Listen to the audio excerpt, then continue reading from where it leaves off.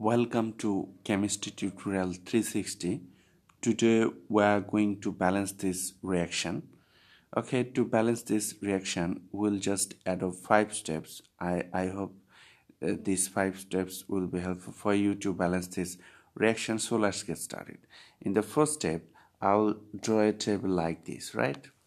So we're getting two parts. One is left hand side and another is the right hand side. Left hand side we're getting reactants, and in the right hand side we're getting products, right? So in the second step we have to write down the number of atoms from both sides. So in the left side we have here 2 iron, then here we have 3 oxygen, and then we have 1 carbon. On the right hand side we have here 1 iron,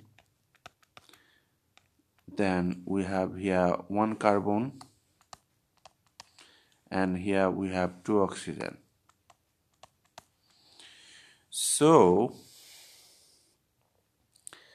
to balance the number of iron, what I'll do, I can multiply here by 2, that gives me 2 iron. So I'll multiply here by 2, that gives me 2 iron. Remember, if you multiply by something, that something will come before the atom, right? So here 2 will come before the iron, that is here. So I have to place here 2. Okay, now my iron is balanced. Now I'll try to balance the oxygen.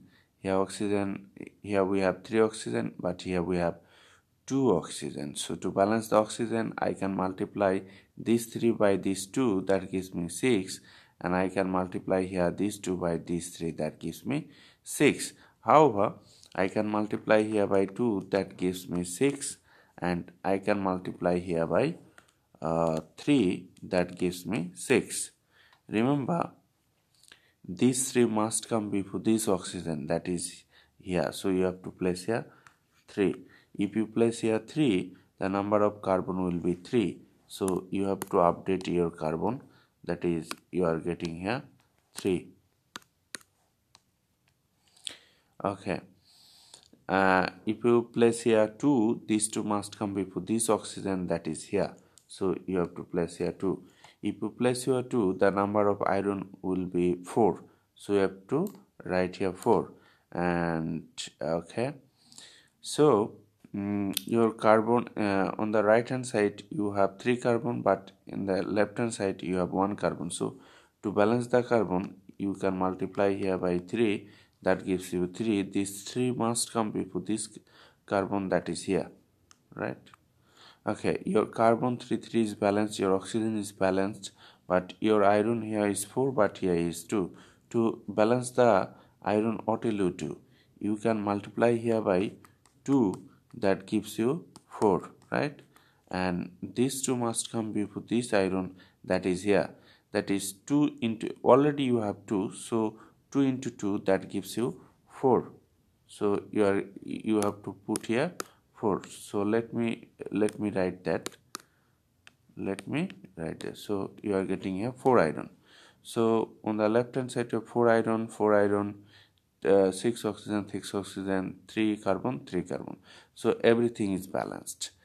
Now I am going to show you to balance this equation by applying the second method, right? So what is that?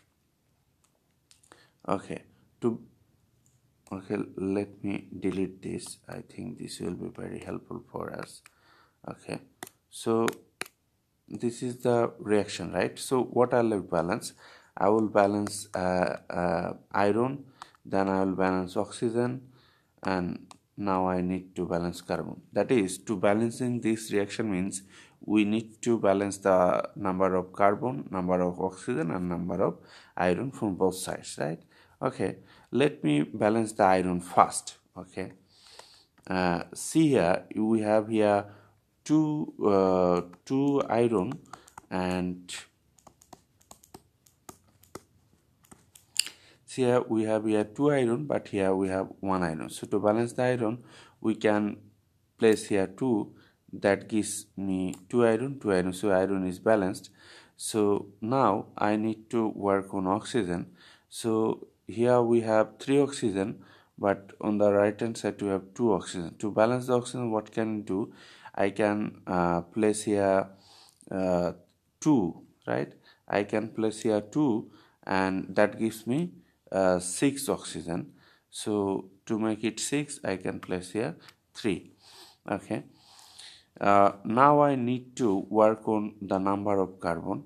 So on the left hand side we have 1 carbon, but right hand side we have 3 carbon. So to balance the carbon, I can place here 3.